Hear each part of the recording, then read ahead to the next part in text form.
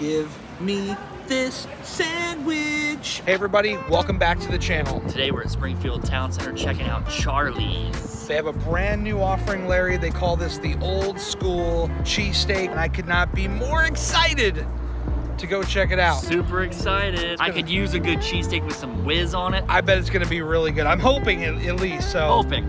Let's go in and find out. Come with us. It's like opening a present on Christmas morning. Oh, man. Oh, Charleys. Oh, God. You've got the onions, you got the cheese whiz, which is melting down into the meat. Oh boy, this smells amazing. A little bit of box meat. Charleys, how do you not have this on your menu? This seems like the obvious thing that a national steak and cheesesteak chain would have. All right, enough said. Looking down the barrel of some beautifulness right here.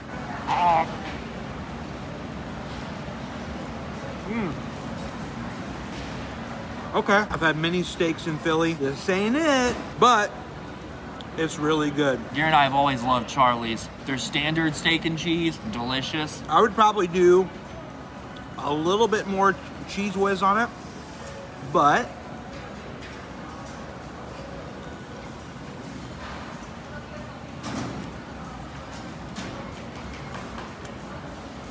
it's still got a good flavor. It's not a swing and a miss at all. Like, it's really good. A lot of meat on this bad boy. Like standard, it comes, if you order it as is, it comes with extra meat, sauteed onions, and cheese whiz. That's it. But I just want to make sure that you set your expectations accordingly. If you have been to Philly and you've had Pat's, Gino's, Jim's, Tony Luke's, D'Alessandro's, any of those places, this ain't it. But another place where I can come and get a cheese whiz classic cheese steak, that is a win for me. I will tell you this, the one thing I'm not really a fan of is how thinly sliced it is. Look how thin that is. See, I like some of those steak shops where the meat's just a little bit more thicker. So when they say, yeah, you're getting extra meat on this, it's like, yeah, you are, but it's really thin. So that's probably the only miss for this for me.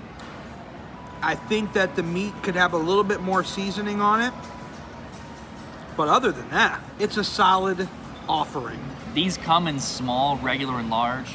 We had to get the large. And by the way, Larry, we're not done yet. No, we're not. Because we got the steak fries as well. It's basically just a few pieces of steak on a plate of fries with a little bit of cheese. But that doesn't mean that I won't like it any less. Larry, you take the first bite. It says #1 cheesesteak in the world.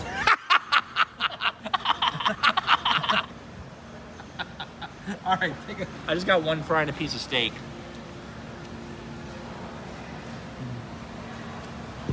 That's good. Literally the exact same steak, thinly shaved, mixed with cheese sauce or cheese whiz and fries. This is definitely more of a fork kind of bite here, but let's try it out. Look at that. Look at that. That is a big ass steak. That looks like proportionally not going with the fries, but I'm not gonna argue that. It's like having steak and potatoes, you know what I mean? You're gonna pay around $4, and I think it was $4.99 for this thing of fries, which kind of seems ridiculous, right? So save yourself a few dollars and just grab some regular fries and put them on your cheesesteak, and you've essentially got the same thing. You're welcome. Well, final thoughts, Larry. I mean, I'll just say really quickly, I thought it was a good idea on concept. I like a little bit thicker of the meat. Maybe give me a little bit more whiz, but other than that, a very solid offering. Very solid. I don't have any complaints. Was it the best I've ever had? No. But it's incredibly delicious, and I felt it was worth every penny. Yeah, $12.99 for large, you really can't go wrong. I just think that the fries were kind of a bust. I would just say, put those fries on the steak, like I said before. Just put the fries on the steak, and it's essentially the same thing. Definitely. Well, we want to thank you guys so much for being here. Thank you so much for watching. Hit that like button down below if you liked the video. Hit subscribe if you want a little bit more. and hit the bell so that you'll be notified every Monday, Wednesday, and Friday when we upload new videos. Do it. And also hit up theedibleadventures.com to pick up some merch, help support us until we can make money from these videos. Follow us on Instagram at theedibleadventures. And this is the end screen. The last time that I visited Charley's, some more cheesesteaks, and a subscribe button. We'll see you on one of those videos. Thanks everybody for watching.